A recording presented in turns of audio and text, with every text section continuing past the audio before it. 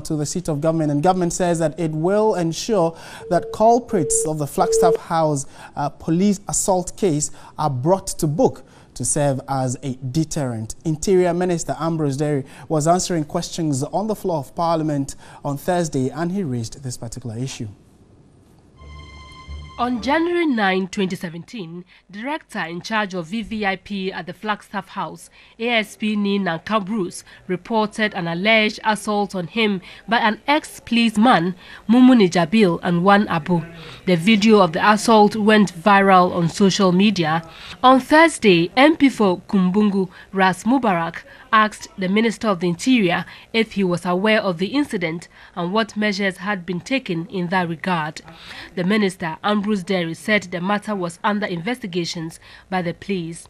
They have published in papers for his arrest. Where have you had people do things and get away with impunity? We never had that. No one can tell me that it is a place where an offense has been committed and we've turned a blind eye to because we think that somebody belongs to a party or not.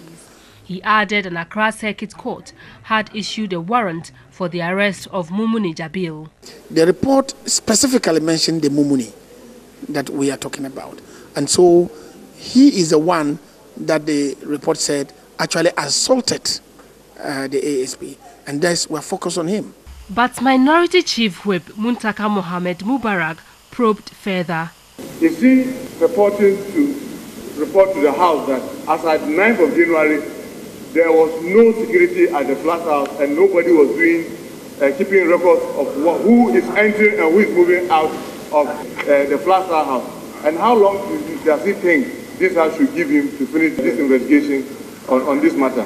The honourable member asked of procedure, namely writing names of people who got in and got out.